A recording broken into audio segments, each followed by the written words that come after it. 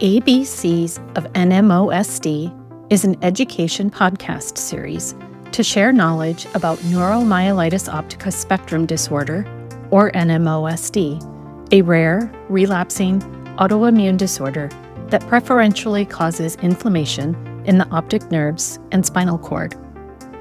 ABCs of NMOSD is hosted by SRNA, the Siegel Rare Neuroimmune Association, and in collaboration with the Sumaira Foundation and Guthrie Jackson Charitable Foundation.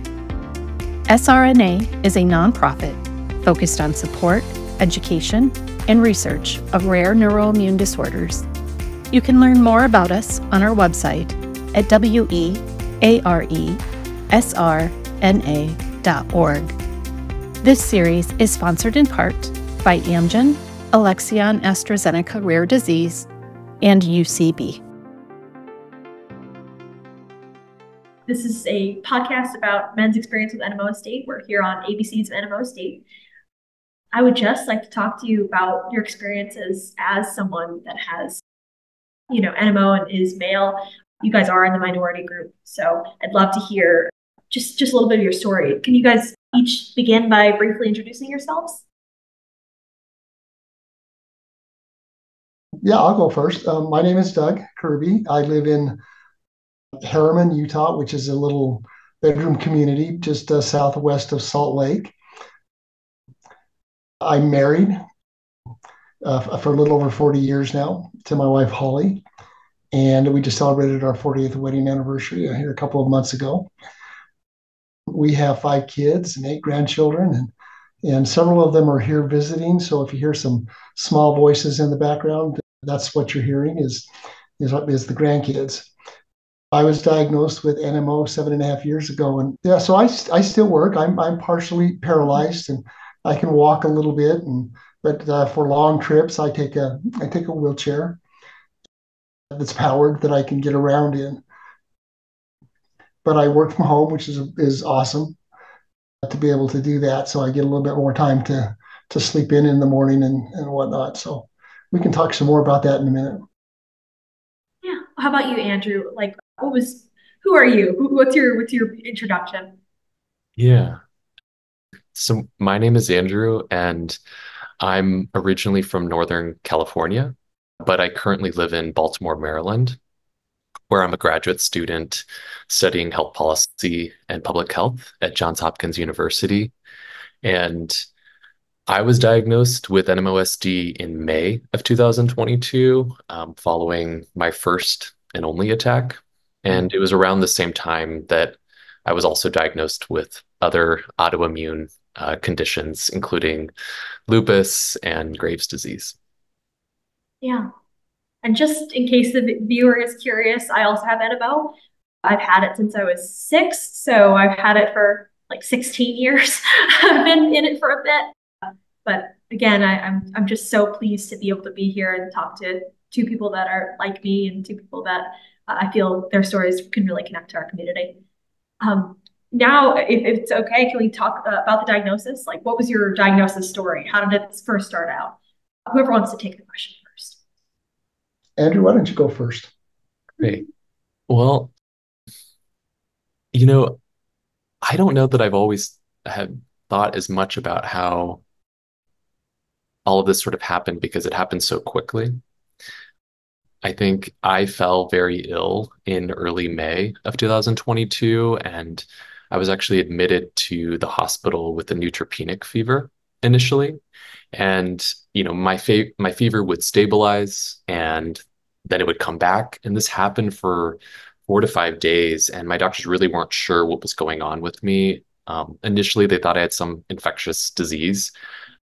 And, after about, again, 4 to 5 days at the hospital, I started vomiting. And then I had a lot of the other symptoms that, we associate with NMO, and they all just began to snowball.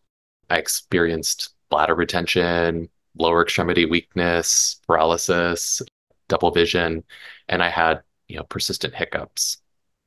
And so I'd already been admitted. So I was already in the hospital when a lot of these symptoms really manifested in a pretty severe way. And so I was diagnosed fairly quickly, really within a matter of days, also just because of the hospital where I was at. And,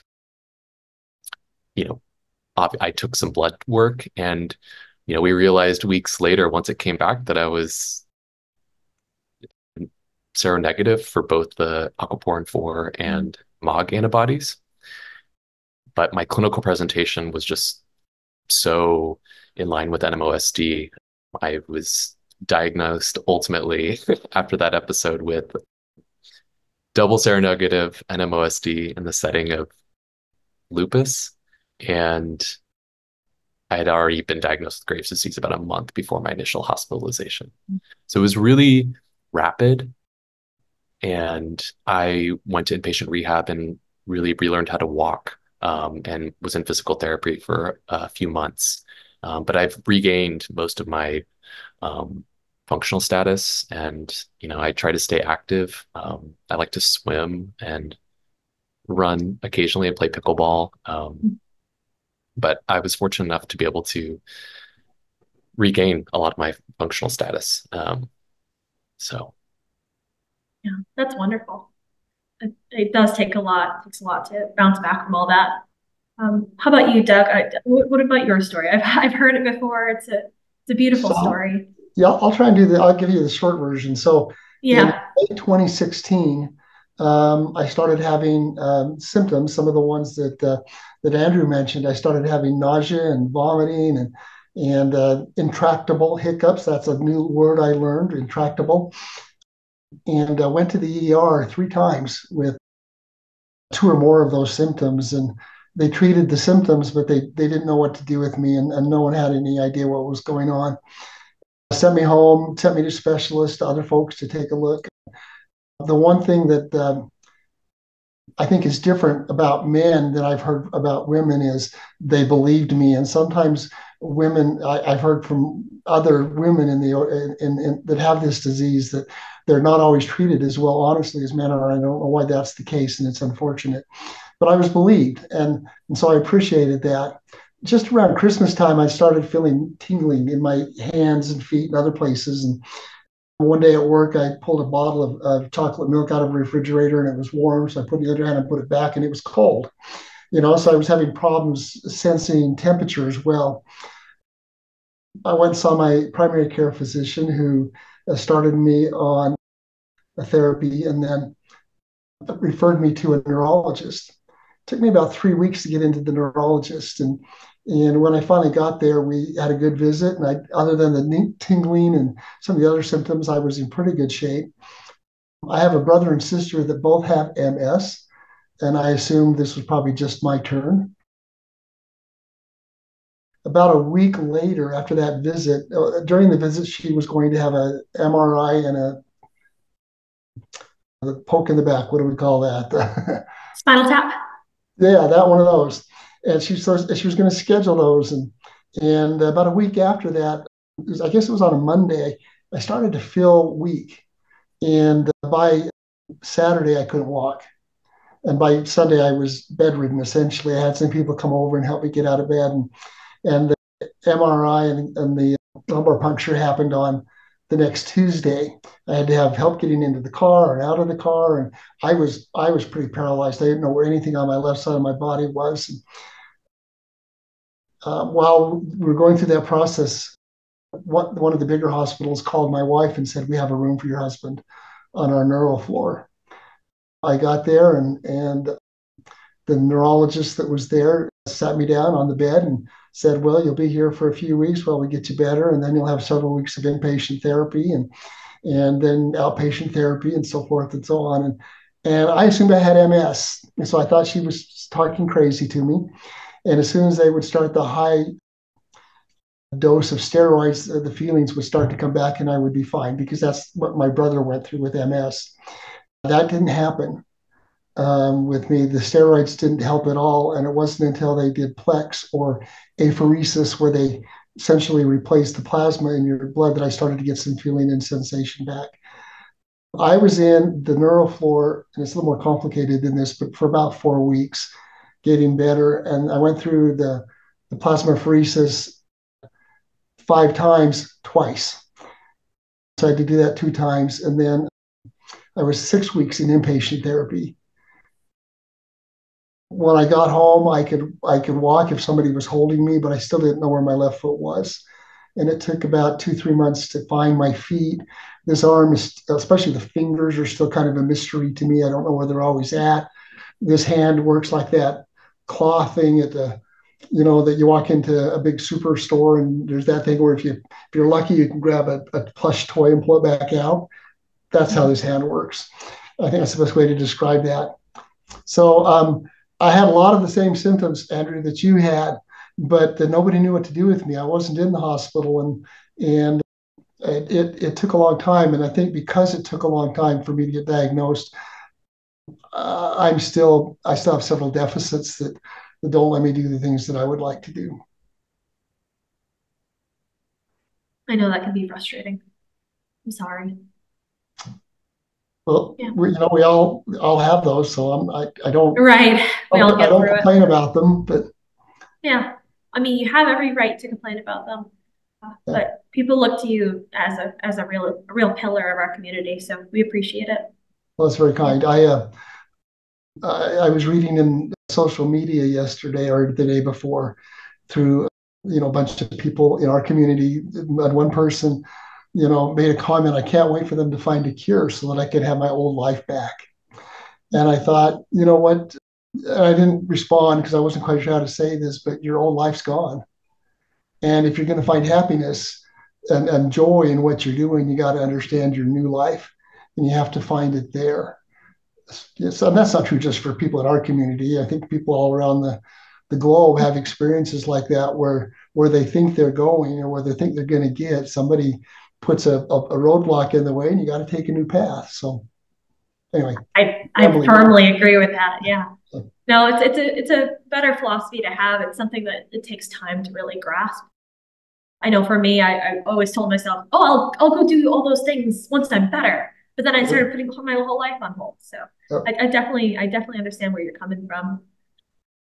But leading into this, what were your emotions like going through the beginning of your disease, the disease journey up until like now? How are you feeling then, and how are you feeling now? That question goes to both you. Whoever wants to answer first. Yeah. During the initial hospitalization, I think really so different than my experience was so different than Doug's in that the diagnoses happened so quickly, and I was given treatment so immediately. I mean, I remember that time period, those like few weeks when I was in the hospital. I think initially I felt a lot of disbelief and denial that my body was actually falling apart.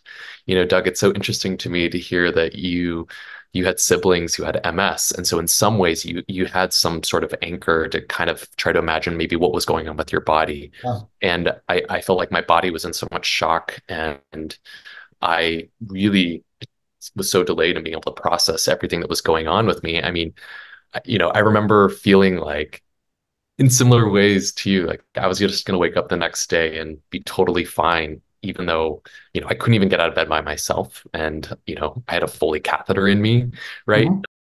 It was, just to really illustrate where I was emotionally, my older brother was getting married a couple weeks after I was actually hospitalized. And so I kept, here I was, the symptoms were getting worse, and I kept asking nurses and doctors, hey, do you think I'm gonna be able to get on that flight next week? Right? Like that's where I was, even though I couldn't even, get out of bed. Right. But I was trying to figure out, should I just move my flight back so I can attend my brother's wedding? And everyone said, we'll see.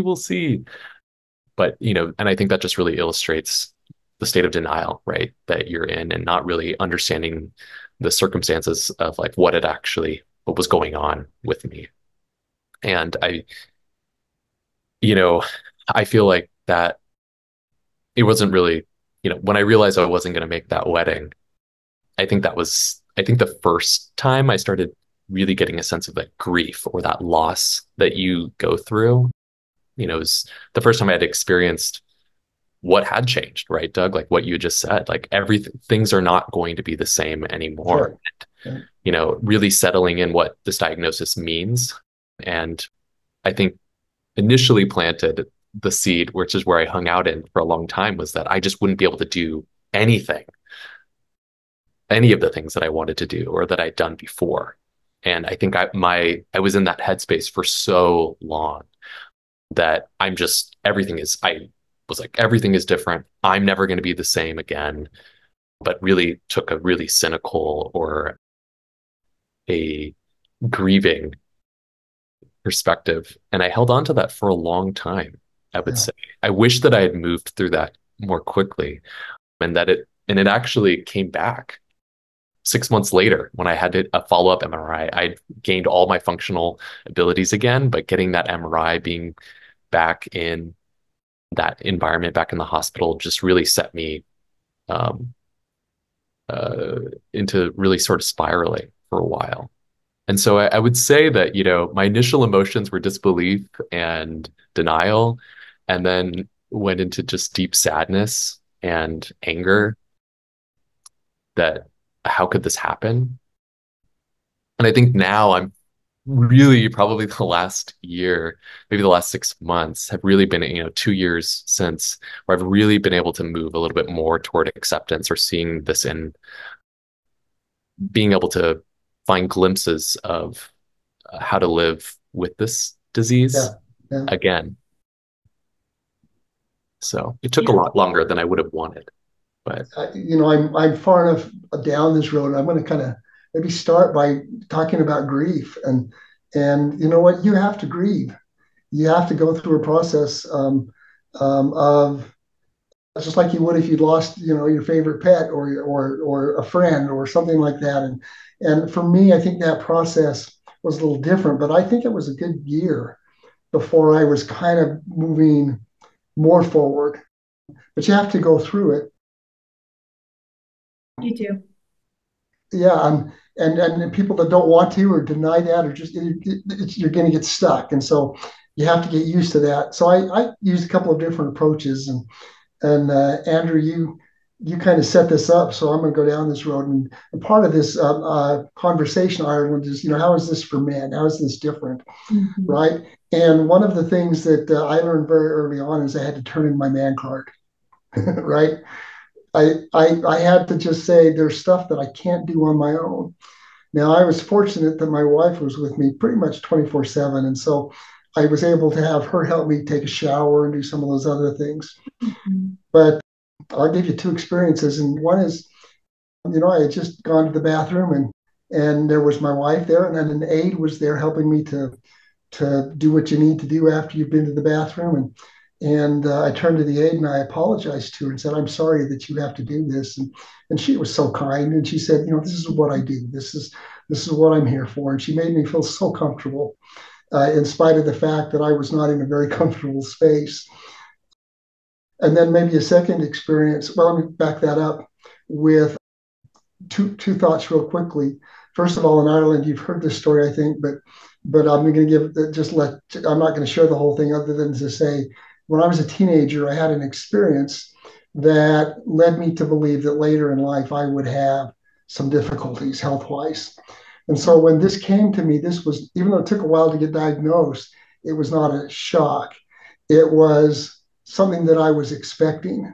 And so I handled this a little differently. And one of the things that I tried to do was to make sure that everybody that came in to help me was having a good day because I was doing the best I can. And when I was in inpatient therapy, the catheter had gone out, right? I didn't have that anymore, but I still couldn't go to the bathroom on my own. And if you've been there, and if you know what that means a nurse is going to come in with a straight catheter, and insert that thing and drain you, and then make sure you're empty. And they come in every 4 hours and with a ultrasound to see how full you are. And on that particular floor, their aides were allowed to do that once they were trained. And I remember this brand new aide, and she said, "Can I do this?" And you think about this experience, right? You got the regular nurse there, and this aide who's in her early 20s, and she's so excited. And so I said yes, because that was my goal, is to make her day happy. And And she did, and she did a great job. And a couple of weeks later, she saw me in the hallway and she screamed, "You're the one that let me do that thing." And she described it. I don't remember what she said, but you just have to. Like I say, I don't know what the right metaphor is, but I turned in my man card. I had to get help from people, and I had to appreciate that help. Some people reject that, and they see that as not doing the best they can, or they're embarrassed. There's a lot of reasons that you could be that way, but you just have to let it go. And Andrew and I are in a rare group of a rare group, right? Andrew, even though you're seronegative, based on some of your symptoms, I suspect that you have the same disease that I have. I'm aquaporin 4, and first of all, it's a rare disease, and Andrew, for every one or two of us, there's 8 to 16 women, right? Mm-hmm. So men having this disease is exceptional. And there are an exceptional group of men that have this. Andrew, you're one of them. We haven't met, but I just get that sense from what you said already. And in our conference that we had a couple of weeks ago in LA, there were 10 men amongst the other 85 women or whatever were there. So, it's different for men, and we have a good men's group, and we talk about things, and we're open about things. And I've gone through that grieving period. And now I look at things that I wish I could do, and I don't feel terribly bad about that. Maybe that's the medication. I don't know, but you get beyond that at some point. I'm rambling again. No, I just wanted to respond a little bit to what Doug was saying. I mean, I think this man card that you're talking about, Doug, is so resonant with me in the ways that, even just growing up, obviously in sports, it's like, people will often be like, man up, play defense, be tough. And I think that was definitely a lot of the ways, that was definitely the environment that I was raised in. And I think what I realized, so I'm not married, I'm in my mid 30s, still in school, trying to figure out what I'm going to be. And when I, when I got sick, when I was hospitalized, my family lives on the whole other side of the country, and they were not able to be there, even though, right, I'm unmarried. My mom is still my emergency contact, right? Or like, but my family wasn't able to fly out and be with me during that time. Obviously, my brother was getting married, but my younger brother's disabled, and my mom's been a full-time caregiver for him. And so I think even growing up in that sort of an environment, I knew, given just how much care that my parents provide to my younger brother on a regular basis, that I needed to be independent. Like I needed to take care of things and be on my own. And now I was now I was for sure put in a situation where I had to rely on others. And I think especially as you go into adulthood, there's this idea that we should become less dependent on others, right? Financially, emotionally, and to be stronger. And during my entire hospitalization, I had to rely on my friends and my cohort of other PhD students who were here in Baltimore to really advocate for me when I wasn't in a position to advocate for myself. Even though we studied health services research and policy, when you're interacting with the healthcare system for the first time, I've been pretty healthy for most of my life. And so learning how to talk and understand what's going on, even when it's really complicated, and there's so many different, doctors coming in and out of the room.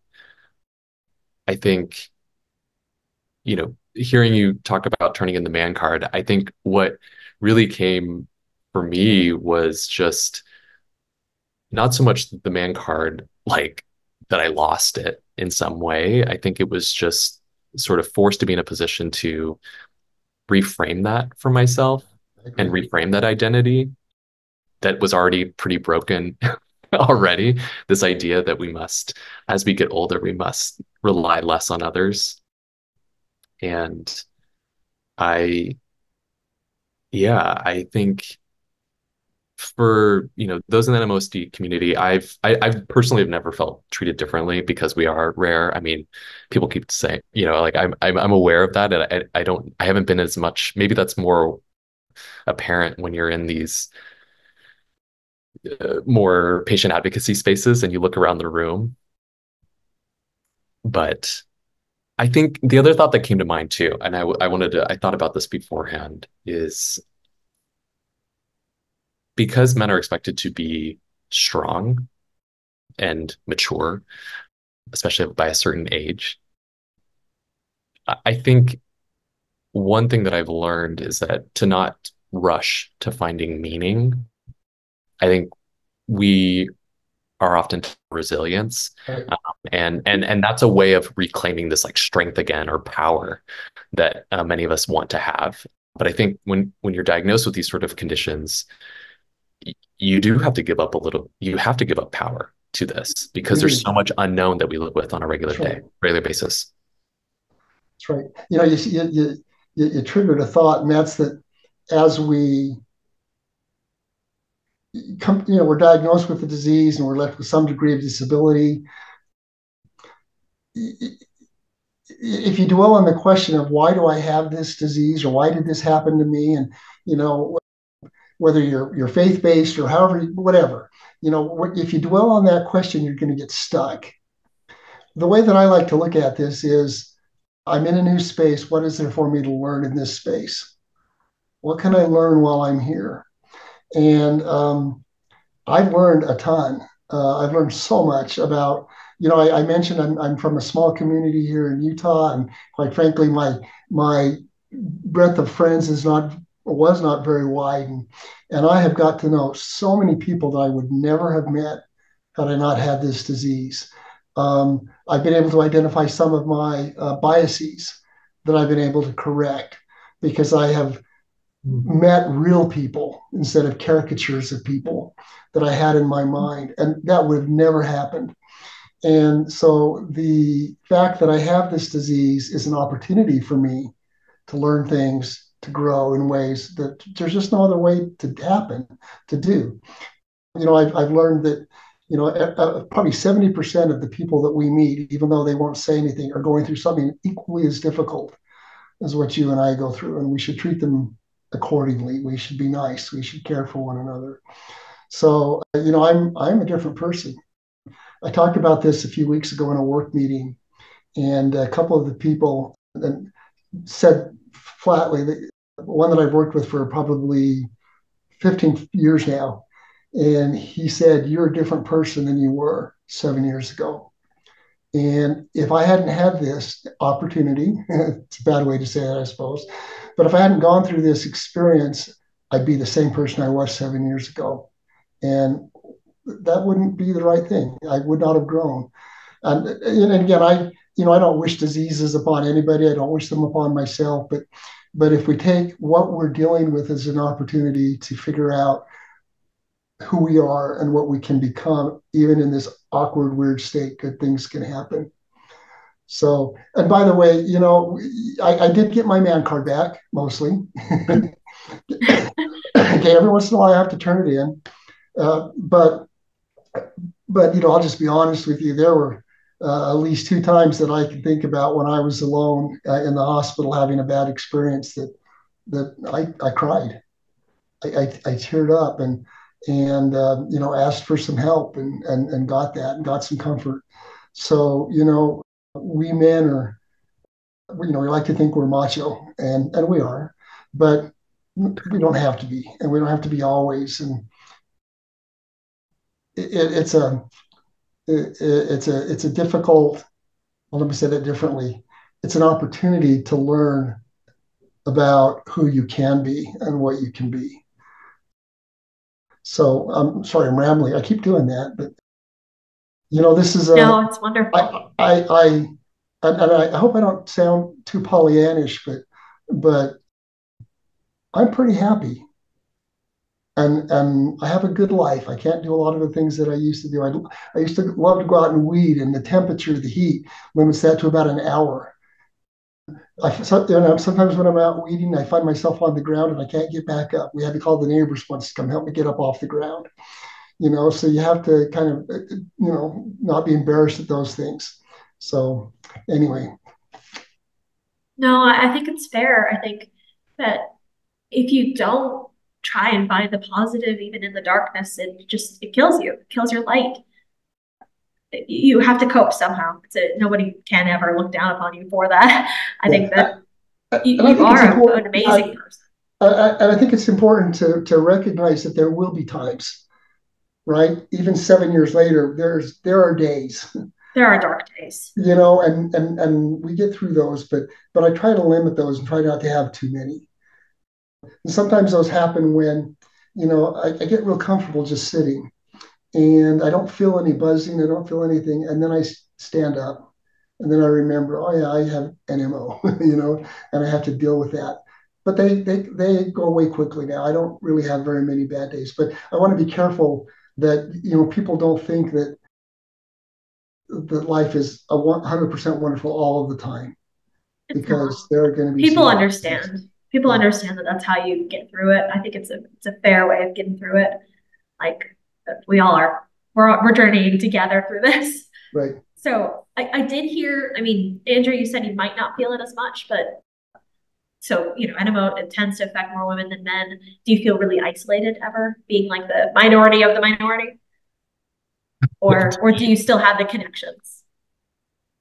I think one of the benefits, I was really fortunate that when I was in the hospital and still recovering, that my providers were already looped into all of the amazing organizations that support patients with NMOSD that exist out there, whether that's obviously SRNA, the Guthrie-Jackson Foundation, and the Samara Foundation. And, my provider wrote these, organizations on the whiteboard in my hospital. Oh, that's awesome. So I knew that they existed. So I knew that I wasn't in a position to start reaching out, but I felt like I reached out really early on in my recovery. So as soon as I was out of inpatient rehab and,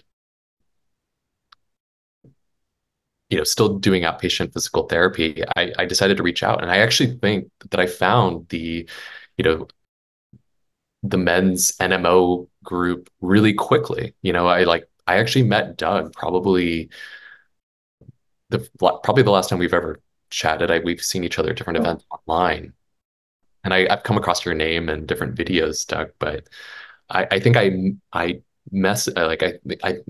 attended that support group within a couple months after I had been diagnosed and was still recovering.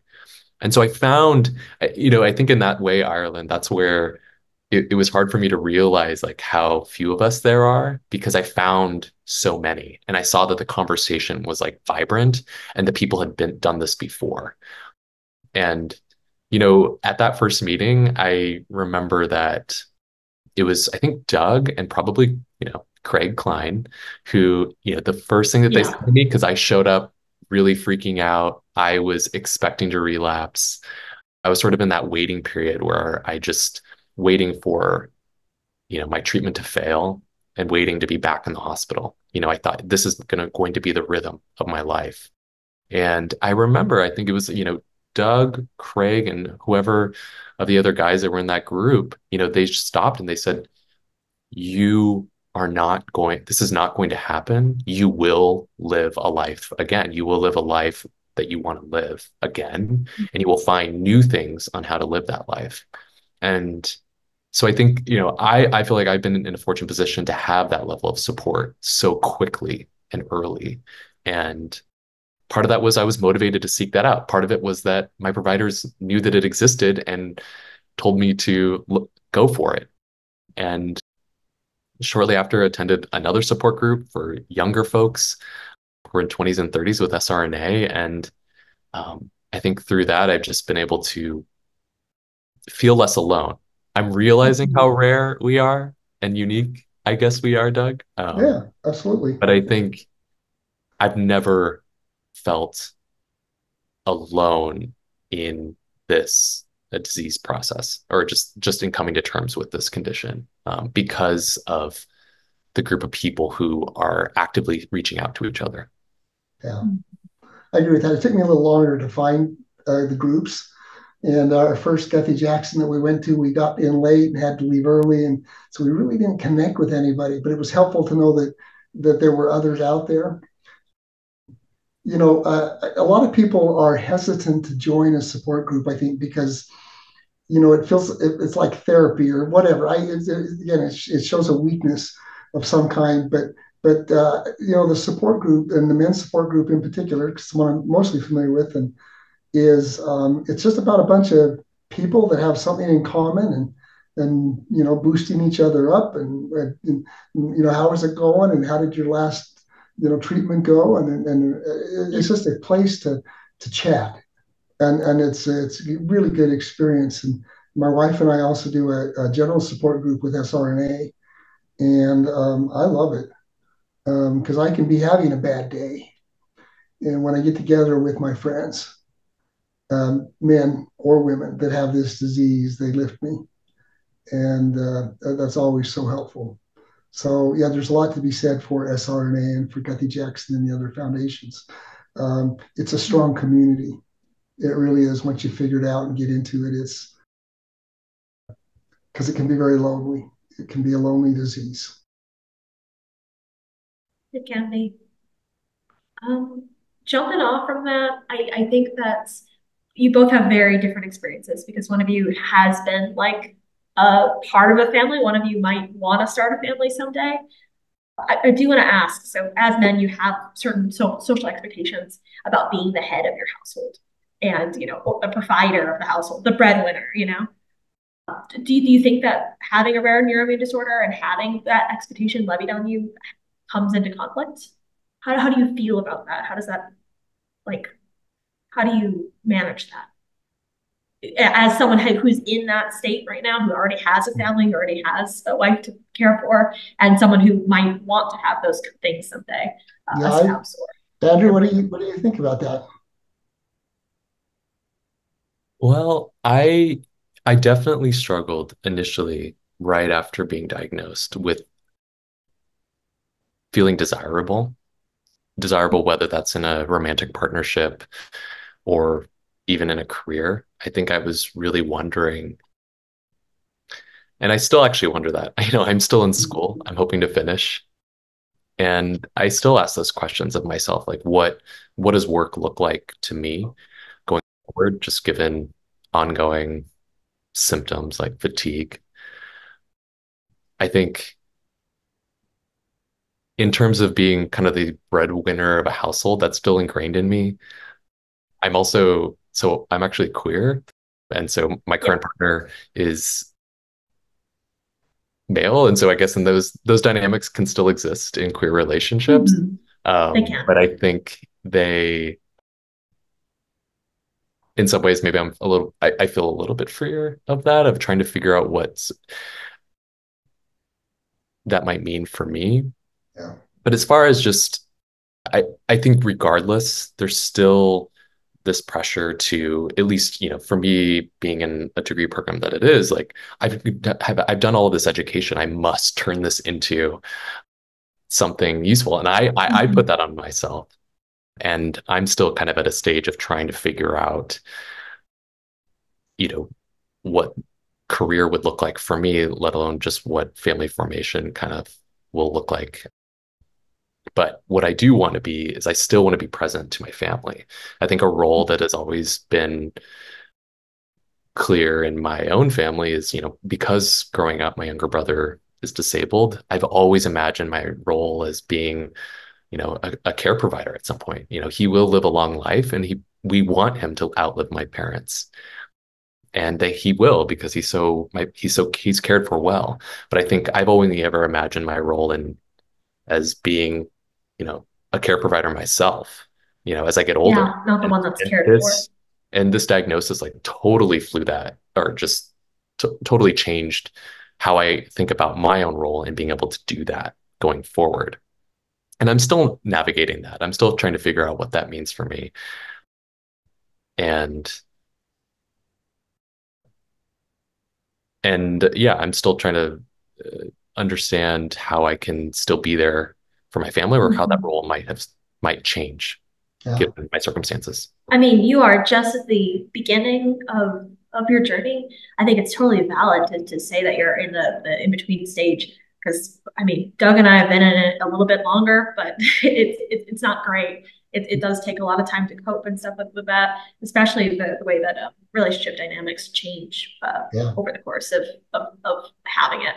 So don't worry about like not knowing quite yet, because we barely know. We've been in it, so I'm happy that you're so honest about your experiences, especially as a queer person, especially someone that's navigating a situation that's even nicher. You know, it's really, it's an important perspective. So thank you. Doug, do you have any thoughts on that? I'm on the far end of the journey. You know, Andrew and Ireland, if you put your ages together, I'm still older than both of you. You know, first of all, I was really lucky. I was not, well, actually, the word is blessed that, you know, my employer had awesome insurance. I didn't go to work for 5 months, and never missed a paycheck, and it all worked out really well for me. And so I didn't have to worry about money while I was there.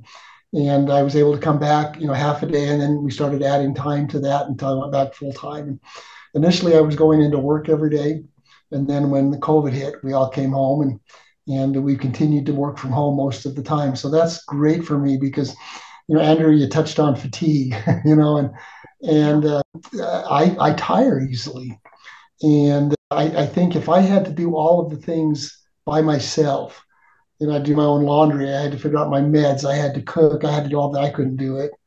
And so I can be, how do I say this? I can be who I am because I have a good partner. I have a good wife. Takes such good care of me. And, you know, in spite of, you know, having issues, even if I get a little bit sick, get a little bit of a fever, then my bowel and bladder control goes out the window. You know, she takes care of me. And so she's really helpful that way. And I really appreciate that, because I don't know that I could deal with that. So I am able to do what I can do because of my care partner, because of Holly. And and Andrew, perhaps you'll have somebody at that point when you need somebody at that point. It doesn't sound to me like you quite need that yet. Somebody with that amount of care, you're in pretty good shape. But you know, when that happens and when you get there, you'll have somebody that will be able to take care of your needs. Pretty confident of that. Yeah, I'll just have to make sure to let them take care of it. Yeah. No, that's a big deal. That's hard because, you know, my wife's younger than I am, but not much. And she has probably more aches and pains than I do. And so, you know, I've tried to cut back on the things that I ask her to do. So yeah, but Holly is a sweetheart, a good woman. She is. Yeah. You really, I think everyone that's in this kind of situation, when we have to pick the people that we spend the rest of our lives with, you do have to find somebody that's like that. You have to find somebody that just loves so endlessly that care comes almost easy to. So I appreciate Holly. She's every time I talk to her, I'm always so happy to see her, happy to talk to her. And you know what? And I'm glad you said that because she's such an important part of my story. She is. Right. Yeah. And you couldn't do it without her. Difference. That's right. Yeah. Do you think that there's any aspect of chronic illness that you worry will affect your relationship? Like, how has it affected you over time? As someone, people that are in relationships with other people, like whether that's your care partner, whether that's your friends, do you think that it's changed now that you're not adhering to that strong, masculine, never cries persona anymore? Now that you're vulnerable, now that you're like, I think it changes. You know, we find different aspects of each other and who we are. You know, again, I don't know how quite to say this, but nothing works the way it used to, and so our life has changed as a result of that, and so. But that's good. It gives opportunities to grow and to develop and to be who we are. So, Ireland, I'm a person of faith, and again, one of the things that I really rely on is the belief that there will come a time when I can do the things that I can't do now. I used to play the guitar, the piano, neither one of them very well, by the way, but well enough that I could sit down and I could enjoy doing that. And one of the things that keeps me going is my knowledge, my belief that there will come a day when this hand will work and this leg will work, and not likely in this life, but in the next or another. So, and again, I share that because that's an important part of who I am, and I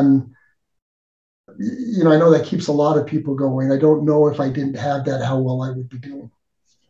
Yeah. Andrew, any thoughts on how your relationships have changed now that you no longer are invulnerable the way that some masculine men have to be? I think as someone, especially because you've been in the care relationship side of things, now you're being more in the needing to be cared for at times. I think I've been fortunate enough that my treatment has worked well, and so I haven't relapsed. And I think sometimes I worry that many of my, friends or family still sort of don't understand kind of like what the day-to-day looks like for me. And I often find myself trying to over-explain that I'm in this, or having to defend. It's kind of like a position that I have to defend, that I am still a chronically ill person because I've recovered so well. I think I do worry about what it means for like work relationships or, being in a grad program, being able to communicate my own needs, especially when it's like a high production environment. And those are the expectations. And so I worry that having this chronic illness, people view me differently. Maybe they might be more hesitant to put too much work on me because of that. And I might want that. I might want to work more, or I might want to work less, or I might want a more flexible deadline, or I wish that I was getting more things done. But I do worry. Like I worry how that might affect people's perceptions of my worth, which is kind of at the core of it. And so, yeah, I think, again, as I'd said earlier, it sort of comes back to a word is just desirability. We live in such a society where having a chronic illness is seen as a liability. We're costly, we're expensive. And, I think I still sort of wrestle with those themes of like, am I a liability to my family now if I get, sick, if I get sick, are my parents caring for two kids?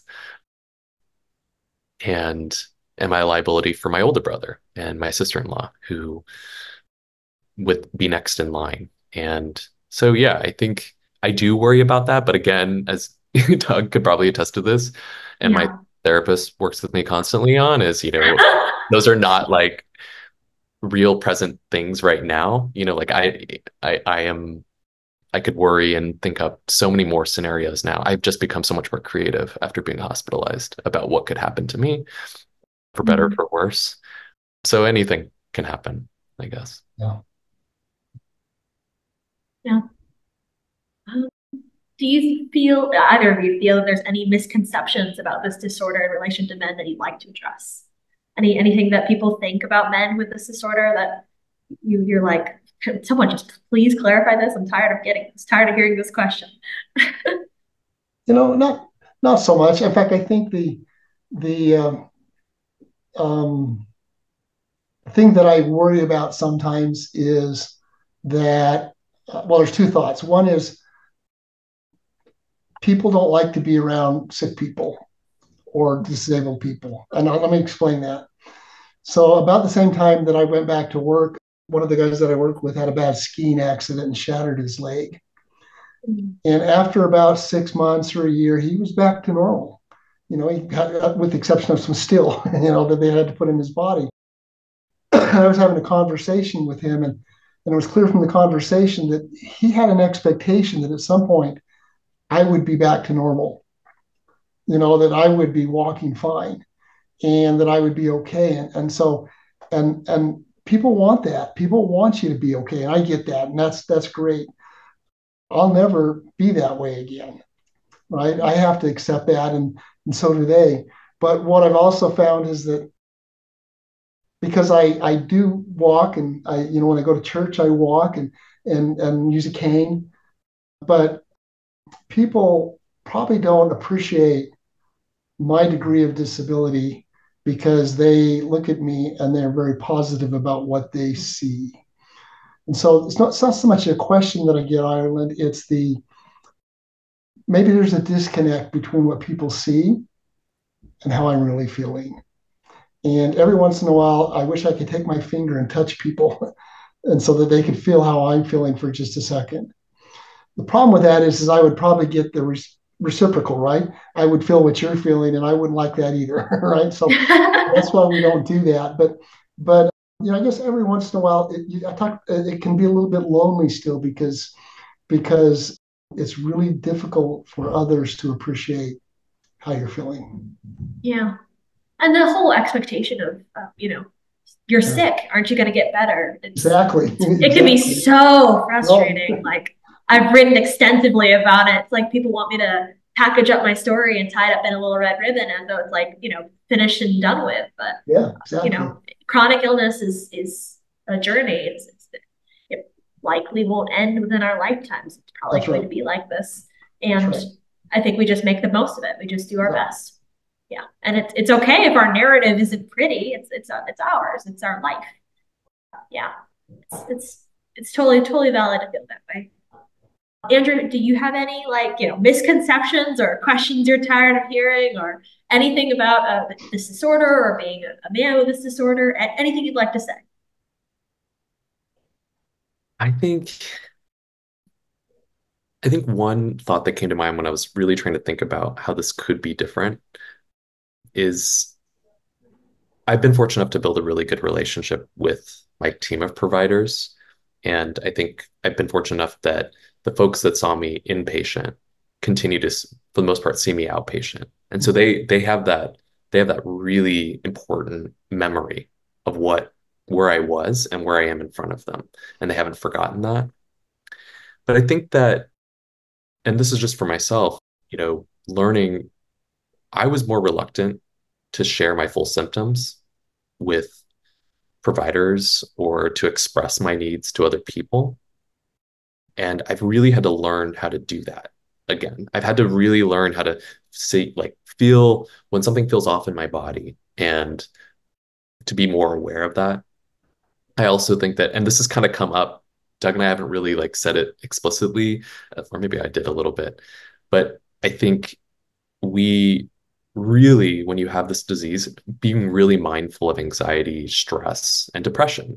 And that is such a difficult thing that maybe men may not seek out as easily on their own. I think everybody has a struggle with it, but in particular that. And I think that had folks, and I sort of had wished that when I was initially hospitalized, that someone had told me not just getting some support, but really getting some help managing anxiety and depression that are going to come with this.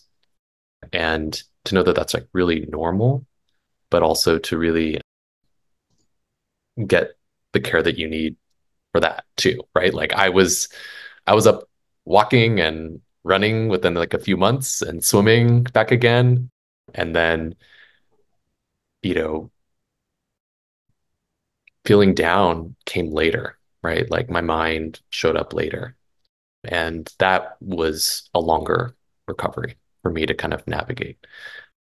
And I still go through it. But I think just building up that kind of strength too is something that I think is really important for men to be able to share openly, that it's like, yeah, I am feeling depressed, or I'm really anxious about what can happen. I'm really nervous about going and getting this blood work or getting this MRI. Or when I went back to the hospital, if I smell the soap, it takes me, I just feel a certain way in my body, and becoming more aware of that. So, and being able to share that with others too is a really important thing that I think men might struggle with a little bit more. And providers should be aware of that. I think that's totally fair. I think especially mental health in men, there's a huge stigma on actually going to therapy and going to go see the psychiatrist, or even receive mental health medication like antidepressants, anti-anxieties. So definitely, I think that people should focus on that and do whatever they can to support their mental well-being as well as their physical. Do you guys feel as though there's anything healthcare providers could be doing to provide more gender-sensitive care? Like, have there ever been any moments where you were like, I really wish that they understood how to care for me as a man with this disorder? I really haven't. I've had awesome, much like Andrew said, I've got really great health people, providers. I've got a good team, and they allow me to participate in the decision making. And so, and Andrew talked about the anxiety of having some procedures. I don't know, Andrew, if you had Plex or apheresis, but when the second time I had to have that, I was nervous because they cut your jugular, put a tube in, and they were good enough to give me a little Xanax before that happened, and it was fine. And then I slept for 12 hours straight. But yeah, it's about admitting that I told him, I said, the last time wasn't very much fun. I'm not looking forward to it this time. And they were able to approach that. But I've never felt any gender bias in any way, or towards me and asking questions and answering questions. Good. Okay. My neurologist is a woman. We have good conversations. So that's good. Andrew, did you experience that? I think the one thing that was maybe more difficult not difficult, but I think was harder to sort of bring about was, and you see this often in like the men's forums, is, sexual health and sexual dysfunction and how you navigate that, or how do you ask or bring that up. And so I think, and that actually, I had to initiate that conversation with my providers. And oftentimes they might, I might feel more comfortable talking with my neurologist about that, but they might not be the right person to talk to. I might want to go talk to a urologist, or anything with like bladder or incontinence, That's right. And I may not need to go see a urologist regularly or have regular scheduled follow-ups, because I don't have those issues as often. But I do think that sometimes with providers, like sexual health is like a huge part of that. And there's that interplay with anxiety and depression, and all of that sort of comes together. So I do think that, and that's not, just for men. I think that's for all. But I do think that in particular, men might be more, or just really concerned about bringing that up to their providers as like a key component to like living a healthy life again. We're trying to work on that with a group of people. Yeah, well, I mean, honestly, they send you from doctor to doctor to doctor. I've gotten like so many referrals: urologist, physical therapist. Well, it's hard to find the right person. It is, and it's particularly for, again, sexual health, as Andrew was talking about. When you have a significant case of NMO, as I mentioned earlier, everything is affected, everything is impacted. To Andrew's point, I've said this before, I collect ologists. So I have a urologist that I go to for those kinds of issues. I have a pulmonologist for my lungs. And part of this navigating this disease, I think, is finding the right person, the right ologist to help you with the specific questions that you have. And you build a team, you know, and I have an immunologist that I see regularly as well. So it's good when you go to the doctor and the doctor knows who you are. Yes. They remember you from the last visit. And that's the kind of team that you need to build. I'm a big just offhand mention, I'm a big proponent for physical therapy for sexual dysfunction. It does help. I've tried doing a couple different medications to help me, that sort of stuff, but it wasn't until I stumbled upon PT or physical therapy that I actually had any kind of results. So anybody listening, I would definitely recommend trying to get a referral to a physical therapist for any sort of sexual dysfunction or weakness of bladder control, all that. It did help. It took a while, but it did help. I would say, okay, we're close to wrapping up.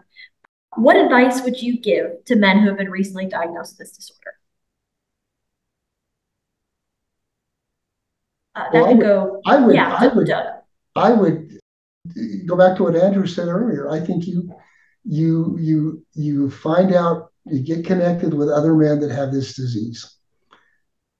You know, and Guthrie Jackson has a men's group. I'm not aware of any others that are specifically for that, but I would get connected with that group, and I would get connected with the SRNA groups as well. It's not just a man thing, right? We men and women get this disease, and there are things that I learn from men and women all of the time that help me navigate this. So get connected. Yeah.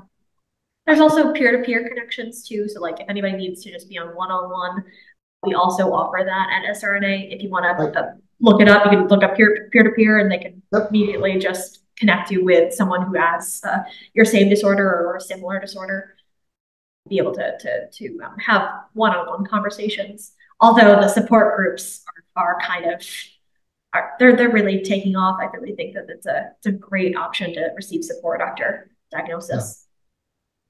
Yeah. Andrew, did you have any advice to men who have been recently diagnosed? I think patience is like really important. I think I said this a little bit earlier, but we often want to like move on as quickly as possible just to show our strength and resilience. Or we dive deep into like learning about this condition just as, you know, as much as our doctors. And part of that's just because we have to advocate for ourselves and in medical appointments. But I think that sometimes there's like this like pressure to master your condition or master your body. To take sort of autonomy back is to like master and know how this disease works, but also recognizing ways that no, there's like researchers still doing that. Like people are still trying to understand how this works. And to also leave room to just to the unknown, to like being able to hold the unknown with a lot of, you know, curiosity and patience. And I think that it forces you then just to become more interdependent. So I would just like really recognize too that your body is something that's really scary, especially when you're right after like feeling diagnosed. It's really, you're scared of it. You're afraid that it's going to hurt you. It's like, why is this attacking myself? But I think what comes from that is really trying to figure out how to, reclaim some autonomy over yourself. That doesn't mean like becoming like the full-on expert, but leaving room to hold some of that unknown a little bit better. So that's what I would say. It's easier said than done. I would say if I were to go back and tell myself, spend months wallowing. It's okay to wallow, and that is part of this, and you don't need to wrap it up anytime after that. There's a lot to grieve, and that's okay. That's okay. Agreed. All right. Well, is there anything else either of you would like to have the chance to say before we wrap things up? I would say that the view looking forward is always better than looking backwards. You can check your rear view mirror a little bit, but there's a reason it's a lot smaller than the windshield. right? It's because that's where our focus should be, is what's ahead of us. Yeah. What about you, Andrew? I don't have too much more to share. I totally agree with what Doug said. I think I spent a lot of time looking in the rearview mirror to try to make sense of it, but now I look more toward the future, even though it still is unclear. I could still relapse, but it won't look like what it did before because I'll know what's happening. Future is still bright. Yeah, I think so. In some aspects of our world. Just takes time. Thank you to our ABCs of NMOSD sponsors, Amgen, Alexion AstraZeneca Rare Disease, and UCB. Amgen is focused on the discovery, development, and commercialization of medicines that address critical needs for people impacted by rare autoimmune and severe inflammatory diseases. They apply scientific expertise and courage to bring clinically meaningful therapies to patients. Amgen believes science and compassion must work together to transform lives. Alexion AstraZeneca Rare Disease is a global biopharmaceutical company focused on serving patients with severe and rare disorders through the innovation, development, and commercialization of life-transforming therapeutic products. Their goal is to deliver medical breakthroughs where none currently exist, and they are committed to ensuring that patient perspective and community engagement are always at the forefront of their work. UCB innovates and delivers solutions that make real improvements for people living with severe diseases. They partner with and listen to patients, caregivers, and stakeholders across the healthcare system to identify promising innovations that create valuable health solutions.